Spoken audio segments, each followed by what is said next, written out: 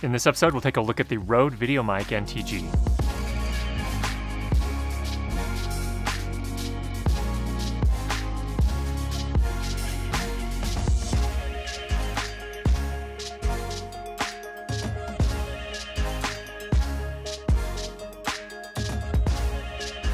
First of all, this entire episode is recorded with the VideoMic NTG boomed just out of the frame on a microphone stand right here, and that's running into the Pocket Cinema Camera 4K. That's what you're hearing right now. We have not done any sort of post-processing. It is loudness normalized to -23 LUFS, and nothing else has been done to it, so you can hear what it sounds like directly out of the camera. First, let's get you some indoor samples compared to the RODE VideoMic Pro Plus and the Deity VMic D3 Pro. This is a sample with the microphone on top of the camera. It is approximately 6 feet from me, so this is the VideoMic NTG, again going directly into the Cinema 4K, Pocket Cinema 4K, and this is what you can reasonably expect. And this is actually probably better than what you can expect in most households because we actually have some treatment here. We have sound blankets on either side of me, one behind the camera, a rug on the floor here, and then a blanket down behind me over here as well. So this is not the ideal. So if you're going to do a lot of talking head in interviews, this is where you're going to want to boom that microphone up above your talent. Here's a sample of the RODE VideoMic NTG. This time it's boomed just above my head right here. So it is probably 18 inches from my mouth.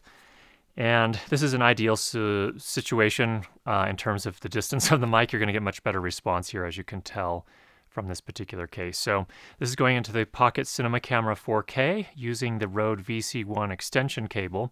Let's give you a few moments of silence here so we can use that to evaluate the practical self-noise of this microphone in this room with this camera. So the camera had the audio input, just to kind of give you some background, the microphone set to 10 out of 15, and the camera had its input set to 68, as I recall. So just to give you a sense for where we're at.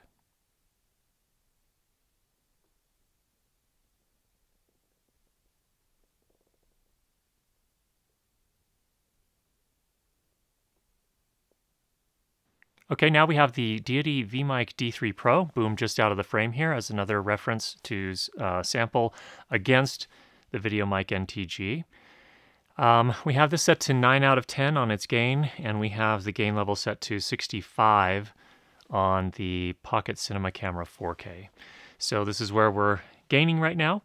This is a very similar microphone. I think this one runs right around the same price, maybe a little bit less at this point. I think you get it for as little as $200 US. So this has a lot of the features. In fact, some people say that a lot of the features we're now seeing on the VideoMic NTG look to be inspired by the Deity VMic D3 Pro. And then they added a few additional things as well. So let's give you a few moments of silence just to use that in our practical noise floor comparison.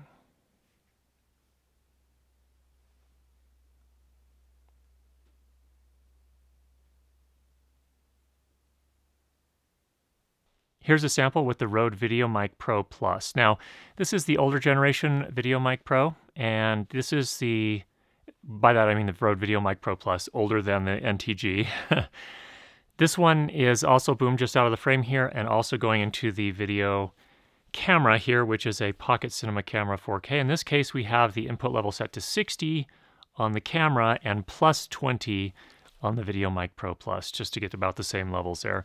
We were peaking somewhere around -18 to -12 dB. So that's what we were looking for. This is what it sounds like. Now, this microphone is a little bit different. The one spec it does have that the VideoMic or the VideoMic NTG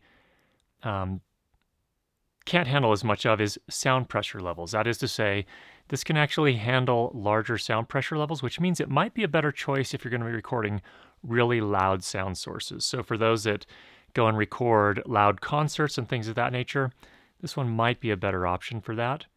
But again, I think in those cases I might actually prefer the stereo video mic instead. So in any case, here's a sample of what this sounds like. Let's give you a few moments of silence so you can hear what that sounds like.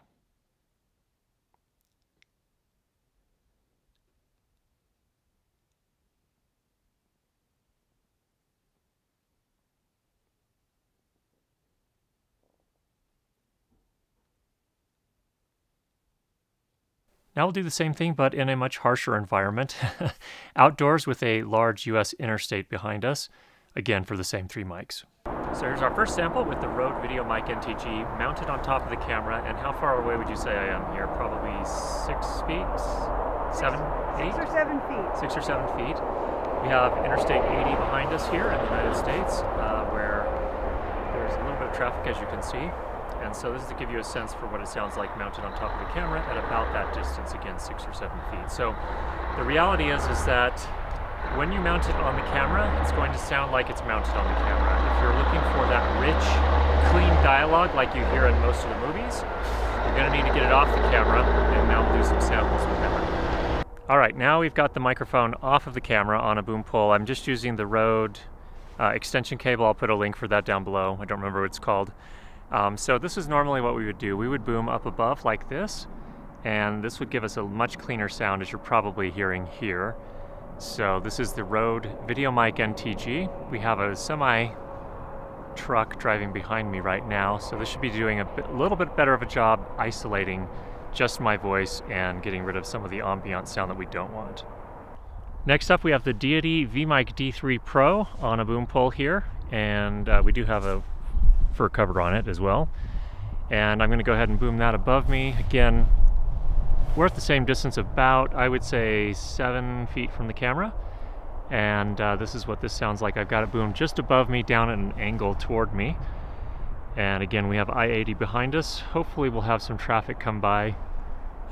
I mean, we've got cars going by, but we've got a truck coming here too. So that'll give us a sense for how this does in terms of real world isolating. So I'm going to keep this going. Here comes the truck. And you can probably see it right behind us here. There it goes. And we're probably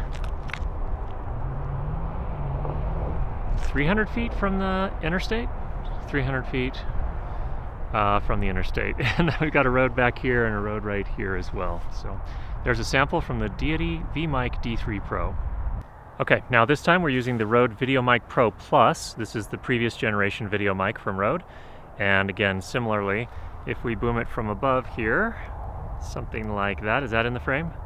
Nope. Okay, we're just out of the frame here. And boom above, kind of down at an angle like this. This will help isolate some of the noise. And this is a comparison versus the new RODE VideoMic NTG, just for comparison's sake. Oh, here comes a semi.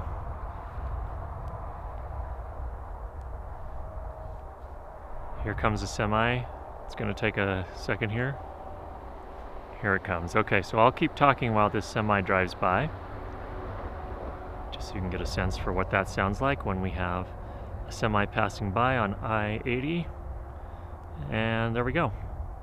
We also did a little bit more of a scientific test on the polar pattern of these different microphones. What we did is we boomed each of the mics on a mic stand, and we rotated the mic towards and away from a speaker, a Bluetooth speaker that was playing back white noise.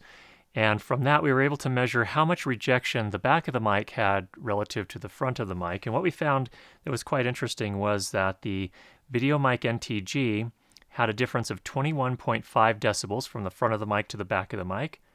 The VideoMic Pro Plus had a difference of 15 dB, and the D3 Pro from Deity had a difference of 13.5 dB. What all this means in practical terms is that you're getting more isolation from the RODE VideoMic NTG, which means you're going to hear less of the off-axis sound, the sound in your environment, and you're going to hear more of the person you're trying to record. That's a very good thing. Now, one thing that's also very important when you're talking about off-axis sound capture on microphones, including shotgun microphones, is that sometimes, especially shotgun microphones, tend to have this rather odd frequency response when you're capturing sounds from off-axis, and they can start to sound like alien sounds.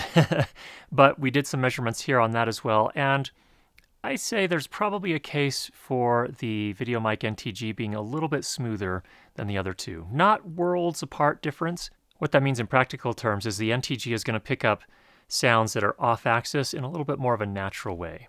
One new feature that we have not seen on other camera top shotgun microphones is you can use this as a USB microphone. Here's a sample recording using the VideoMic NTG as a USB microphone directly into my computer. This would be a really nice setup for someone who's recording a podcast sort of on a mobile basis with their laptop, or perhaps someone that's even streaming on a mobile basis. So you connect directly via USB. Normally when you're using the microphone directly into your camera, you're just using an analog audio cable like this. And what that means in practical terms is that the microphone is capturing the audio. It's doing a little bit of amplification here up to microphone level, and it sends that on an analog basis over to your camera, which then amplifies it up to line level and converts it to digital and then records it with the video. The difference here when you use this directly connected to your computer is that the microphone is handling a lot of that. So not only is it capturing the audio, converting it to an analog signal and bumping it up to microphone level, then it converts it up to line level and then digitizes it. So it changes it from analog to digital and then sends it via the USB cable into your computer. So it handles a lot of that. Now, as you might imagine, that can be a pretty delicate process. There needs to be some really good design to result in high quality audio. And it sounds like so far that the VideoMic NTG is doing a pretty nice job. Like the Deity D3 Pro, the VideoMic NTG has the ability to auto-detect what you've plugged your microphone into. So whether that be a camera, an audio recorder, or perhaps your mobile device, your phone, whatever it is, it can sense what it is it's plugged into and adapt itself to work with that particular device. Very nice feature. In our case, we confirmed that it works with the Pocket Cinema Camera 4K, the 6K version of the same camera, the Panasonic GH5, and the GH5S. The VideoMic NTG also has a variable gain dial. It goes from 1 to 15. And this is a nice feature because you don't just have the two settings like you did on the VideoMic Pro and the VideoMic Pro Plus. A lot more options to kind of fine-tune your overall gain structure and your overall input level, if you will. So that's a really nice feature as well. Now, that output jack, the 3.5mm output jack, is actually also a headphone jack when you're using this as a USB microphone. Like the VideoMic Pro Plus and the Deity D3 Pro, the VideoMic NTG also has the ability to automatically power itself on and off. However, I think it's better implemented than the VideoMic Pro Plus, where on that microphone you had to actually basically turn it into a standby mode. And if you left it in the standby mode all the time, it would run through its battery in just a couple of days. On the VideoMic NTG, you don't have to leave it in a standby mode. When you power on your camera or whatever it's plugged into, and that device feeds it what's called plug-in power, which most devices do with a microphone input, then the microphone can sense that and automatically turns itself on. Works very nicely, and I think it's a nice step forward from the VideoMic Pro Plus. Speaking of power, the microphone has an inbuilt lithium-ion battery which lasts for 30 hours. Now, I haven't run through a full 30 hours of testing yet, but it's definitely tracking that direction, and so that looks like a positive thing.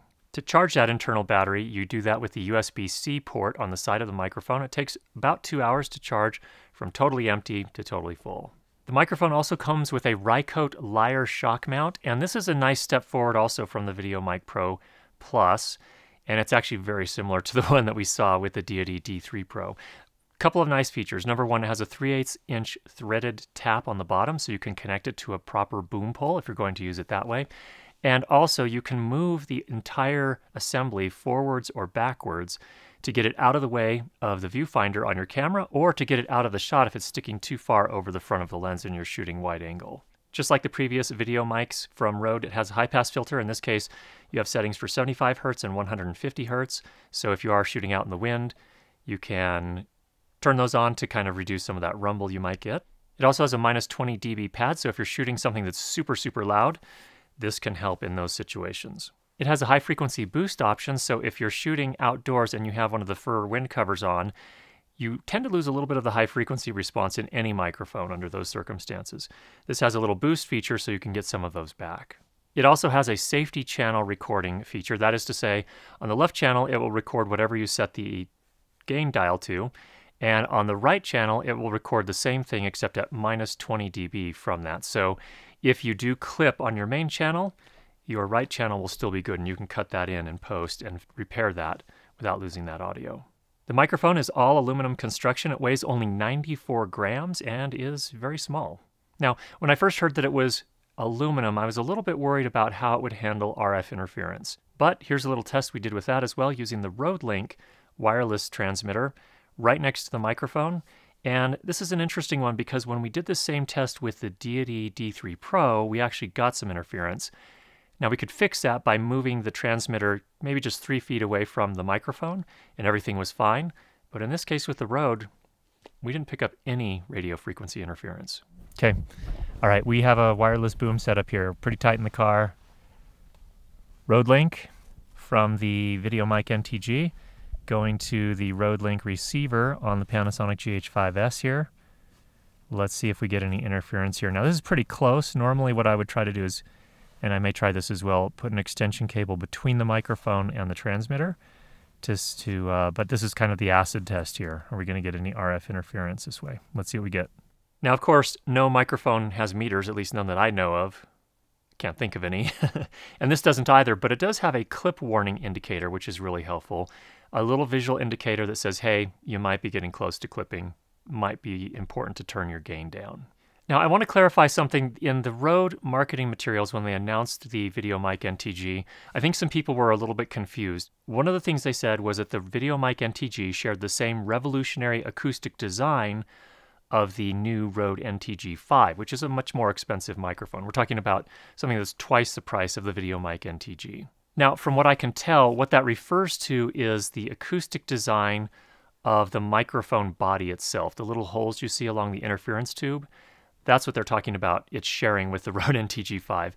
It does not have the same radio frequency bias design that the Rode NTG 5, NTG 3, and NTG 8 have. So don't make the assumption that you're getting a Rode NTG 5 shotgun microphone, a $500 microphone, at half the price that can also go on your camera. It's not the same thing. It probably wouldn't handle the high humidity situations that the NTG 5, 3, and 8 can handle, but it is a good microphone. So I just didn't want people to be confused that you're getting the exact same thing. It is not the exact same thing. Another very important difference is that the NTG 5, 3, and 8 have balanced XLR outputs, while this has an unbalanced 3.5mm output. It's made for feeding the audio directly into your camera.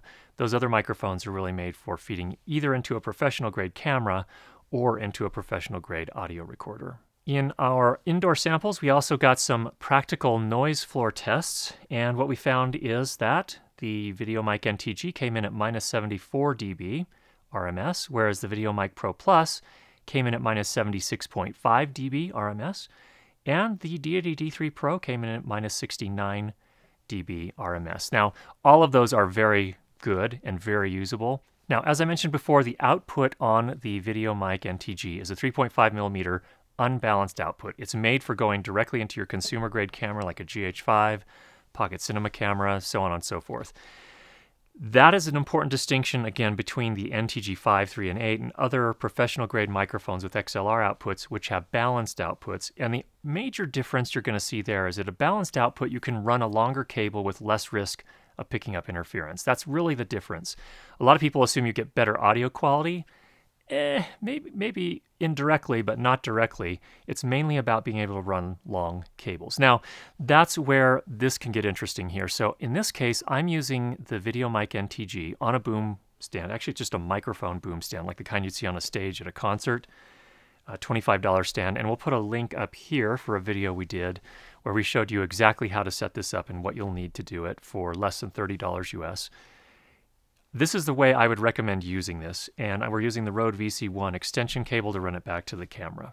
Now, if you're going to be using this microphone on a boom pole, like to hand boom for a narrative film, then this may not be the best choice or you're going to want to keep the cable length relatively short because unbalanced cables can pick up more interference or have a greater risk of picking up more interference. So you just have to be really careful with that.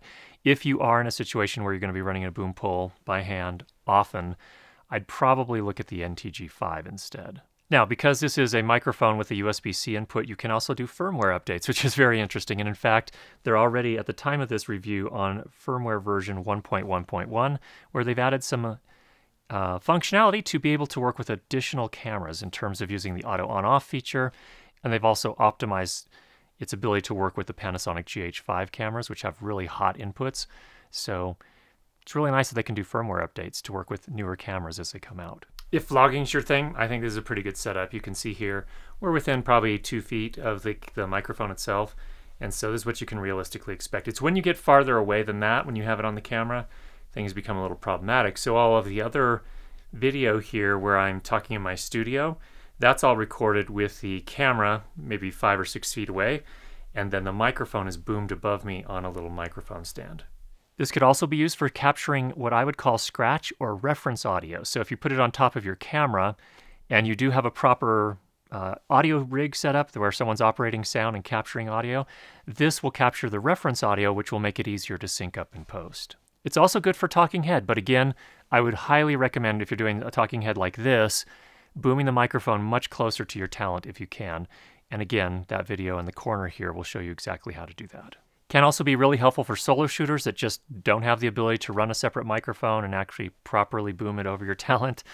And also if you've got the camera on a gimbal. Now, big question, how does this compare to the Deity D3 Pro? It's a big question I know that a lot of people are going to ask. Let's talk about a few of those things. First of all, as I mentioned before, this does not have a balanced output, but the Deity D3 Pro can actually be converted into a balanced output with the included location kit. And what that does is you output via 3.5 millimeter, and then there's a little XLR adapter which adapts it into a balanced output. So if you do need to do a longer cable run, the D3 Pro might be a better option.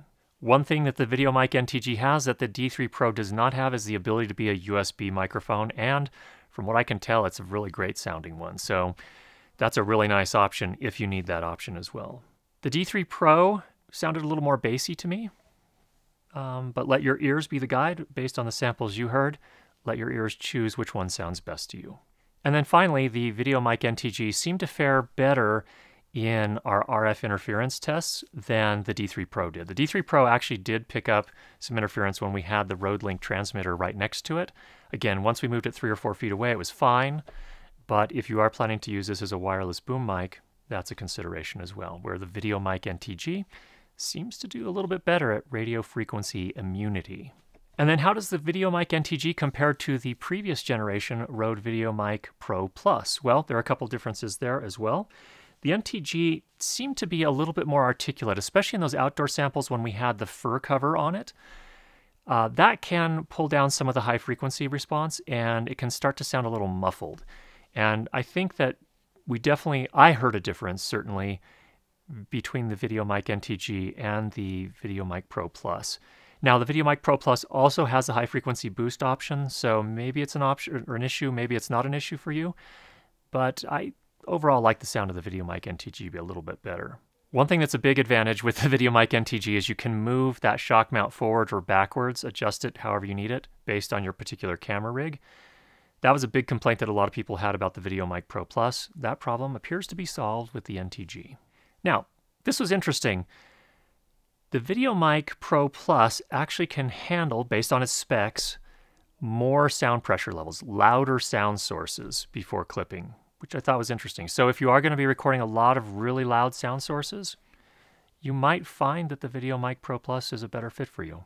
Now let's talk about the cons. First of all, for me, the number one was that there's no battery meter.